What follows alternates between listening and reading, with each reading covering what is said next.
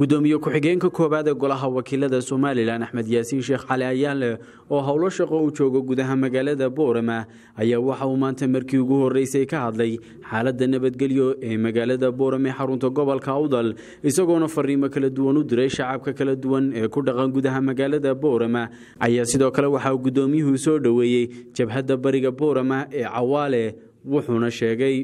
wax reer Awdal iyo guud ahaan reer Awdal gaar ahaan reer Boorama u sheegaynaa Soomaalida waxa ku maamaadaan nabad baa naas la nuuga leh nabad baa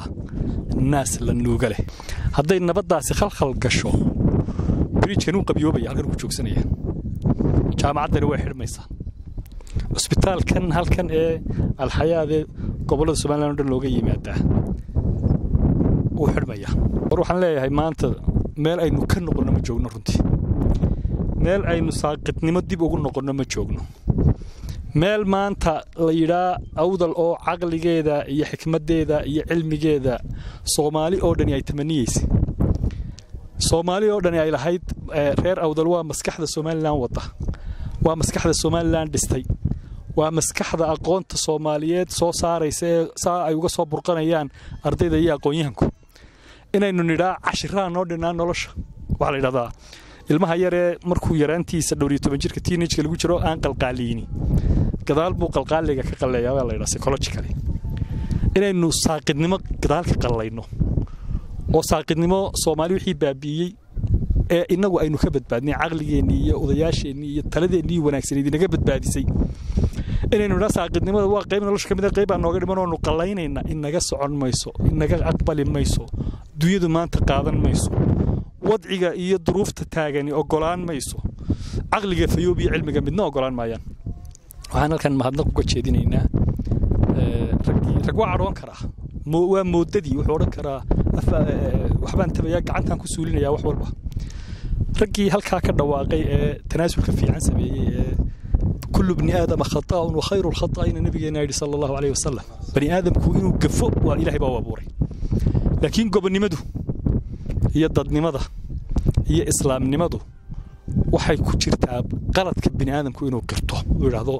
waa ka noqday qaladkaygi raga waa mahadnaqayna halka ka dhawaaqay sida wanaagsan ee gobonimada qaladkoodii u qirtay ugana noqday xukuumaddan waxaan uga mahadnaqaynaa dulqaadkay muujisay iyo siday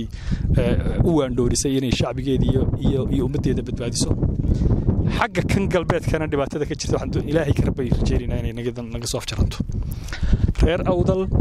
marka la soo hadal qaado marka cudur la maqlo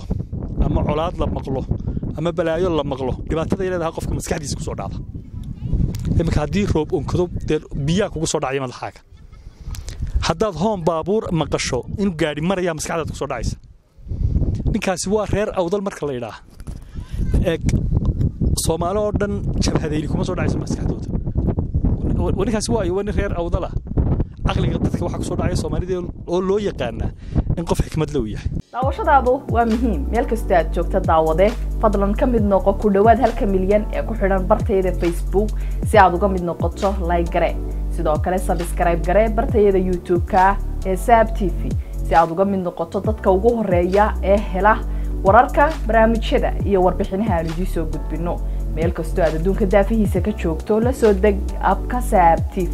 sidoo kalena booqo website-ka saabtv.com fadlan nagu xidhnow adeega cusub ee shirkadda Dahabshiil iyo Dahab casriyeynta hanaanka cusub ee xawilada Dahabshiil hadaba macmil adeegan cusub ee casriga ah waxa uu ku sahlayaa in adigoo jooga gurigaaga hoose goobtaada shaqo aad lacag ugu xawishid asxaabtaada iyo ehelkaaga jooga daafaha dunida